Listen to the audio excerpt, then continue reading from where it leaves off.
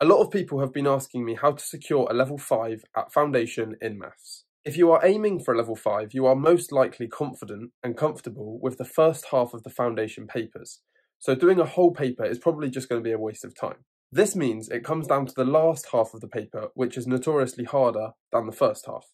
To secure a level 5, you often need between 55 and 60 marks as a minimum in each paper. Now, I have found a website, which is all linked below in the description, that produces level 5 mini tests, which consist of 20 questions that are very similar to those that you'd find at the back end of a Foundation paper. In this video, I have chosen one of them at random, and I'm going to complete it for you just to give you an example of how effective they can be.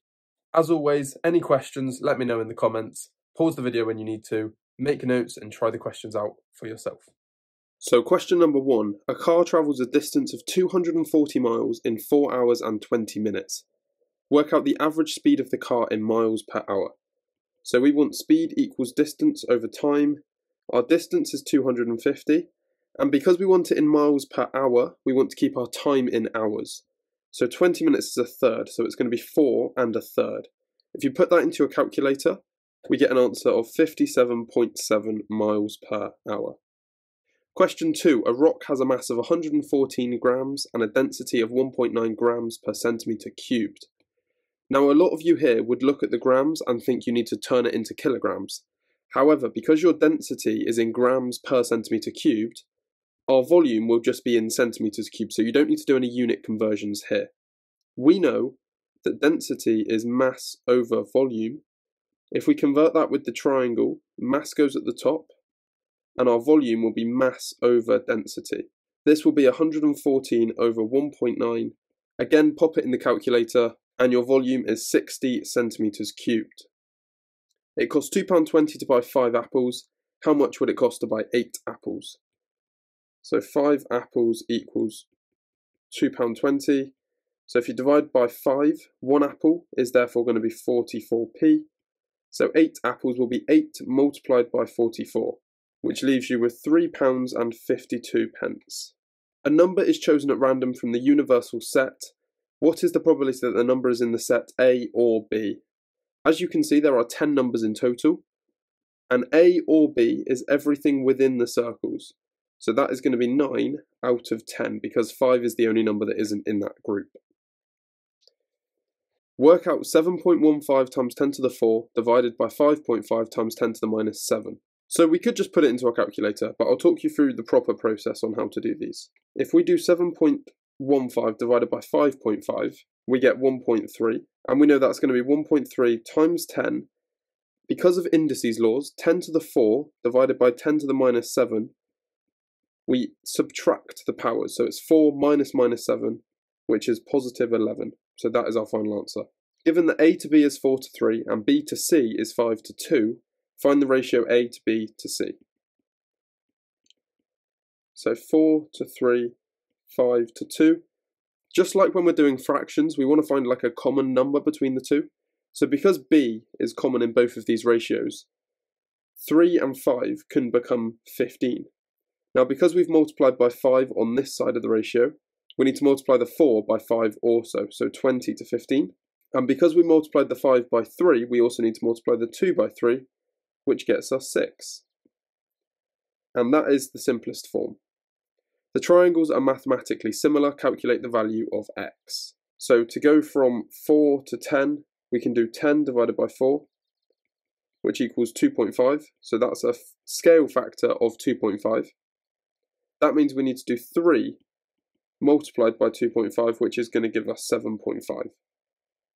Solve the simultaneous equations. Straight away I noticed that if we multiply the top one by 4, then we're going to have the y's which will match up.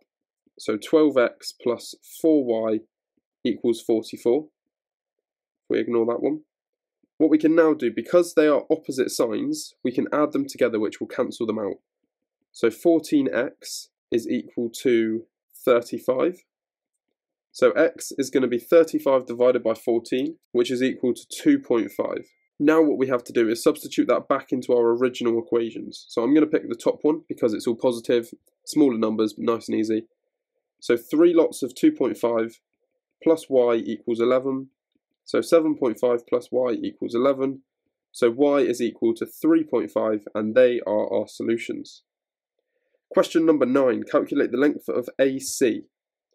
A right angle triangle where we have two other sides indicates Pythagoras. So what we're going to want to do, to get C, we do the square root of the other two squared and add it up. So if we put that into the calculator, we get an answer of 19 over 2, which is equivalent to 9.5. And question number 10, Lottie bought a house for £350,000. In the first year, the house price increased by 2%. In the second year, the house price depreciated by 5%. Work out the value at the end of the 2 years.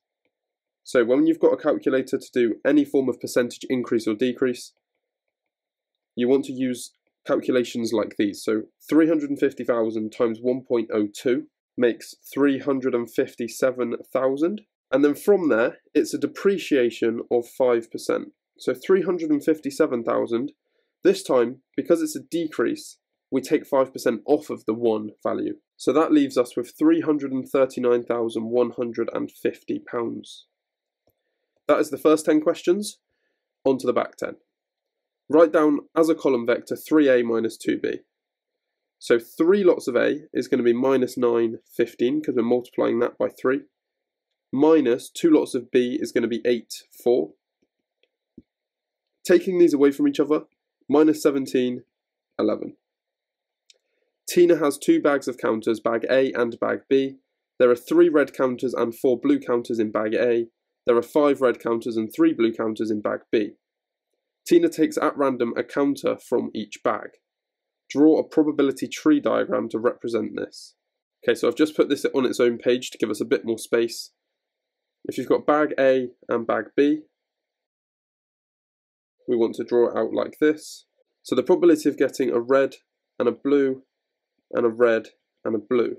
So in the bag A, there is a 3 out of 7 chance and a 4 out of 7 chance because there's 3 red, 4 blue and 7 in total. Likewise, for bag B, we're going to have 5 out of 8, 3 out of 8, 5 out of 8, 3 out of 8, and that's our final answer. Make A the subject of V equals U plus AT. So first of all, because we have the U as a plus, we want to take away U. So V minus U equals AT, and then we can divide by T. So V minus U over T, and there is our answer. Write down the turning point of the graph. That is just where the graph reaches its bottom point. So 1 minus 3. Expand and simplify this. So expand the brackets, 9t minus 18 plus 3t minus 15. So if you collect up the like terms, we're going to have 12t minus 18 minus 15 is going to be minus 33. A line passes through the point 0, 8. The gradient of this line is 3. So we want to think of mx plus c when it comes to this. M is the gradient, so that's going to be the 3. And this coordinate here, 0, 8, is actually on the y-axis, so that's going to indicate our y-intercept. So it's going to be y equals 3x plus 8. In a sale, normal prices are reduced by 25%. The sale price of the coat is £45. So because it's been reduced by 25%, that means this new price is 75%. From there, we can divide it by 3 to get 25%, which is going to be 15. So 100%, which was the original, is these two added up, which gives us £60. Solve a quadratic equation. So first of all, we want to factorise, put y at the front. Two numbers that multiply together to make minus 35 and add together to make 2. 5 and 7 multiply to make 35. And if we make the 5 negative, that will add to make minus 2, because we need a negative to make minus 35. So from there, y must be 5 and y must be minus 7. That is our two solutions. So question number 19, we actually want to use trigonometry. So ACB is going to be this angle down here. That means that this is the opposite, this is the hypotenuse. So we want to use SO, which is sin. So sin of x is equal to 6 over 13. So we want to do sin to the minus 1 of 6 over 13. And that gets us a value of 27.5 degrees. If you have any questions on that one, let me know in the comments, because that can be quite tricky. The bearing of A from B is 120 degrees. Find the bearing of B from A. So if point B is here, Bearings always have to be from the north and clockwise. So 120 is going to be about there, which means A is about there. So these two lines are parallel, and we want to find the bearing of B from A. Again, because they have to be from the north line and clockwise, the bearing is going to go all the way round that way. So we can use angle rules to work out this one. If this is 120 and these are parallel, this produces co-interior angles, which means these add up to 180. So this must be 60. And then 360 take away 60 is equal to 300. And that is our final answer. Thank you very much for watching. I hope you found this useful, and I hope you can use this to secure your level 5. Please consider leaving a like and subscribe if you found the video useful, and good luck in those exams.